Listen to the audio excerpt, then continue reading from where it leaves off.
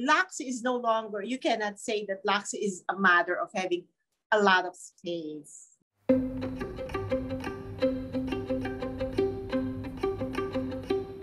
Hi, I'm Ivy Almario. I'm the design director for Atelier Almario. Hi, I'm Cynthia Almario. I'm the creative director for Atelier Almario. Size is no longer a factor because of the cost of real estate. You cannot imagine how some penthouses in the right side of the town costs amazingly high, right? So luxe is no longer, you cannot say that luxe is a matter of having a lot of space. No. So then that narrows it down to some things that never change. It is the materiality. It's how do you compose the materials that will clad the space. And of course, the very best quality furniture, good fabrics, very tactile, different textures, and of course, art comes into play.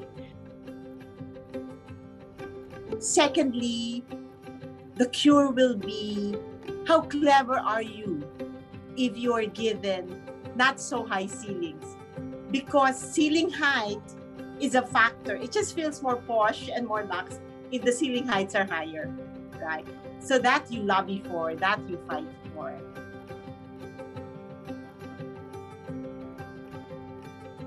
And then, of course, luxe is also now technology, especially if your clients are technically savvy. You know, they really want intelligent homes. They really want everything embedded.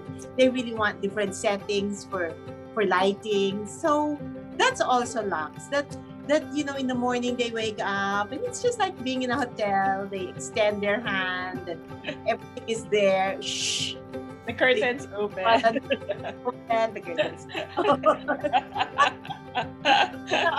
So gizmos add to a feeling of luxe. Yeah. More than that, it's actually the ability to ask for a space that they want. And deliver. And deliver it. Like, I just want a crafts room kasi, because I really love to gift wrap, you know what I'm saying? So anything that will make them happy, anything that resonates with them, I think is luxe, because then it heightens their sense of wellness. It makes them very happy. So anything that resonates and makes them live better is luxe.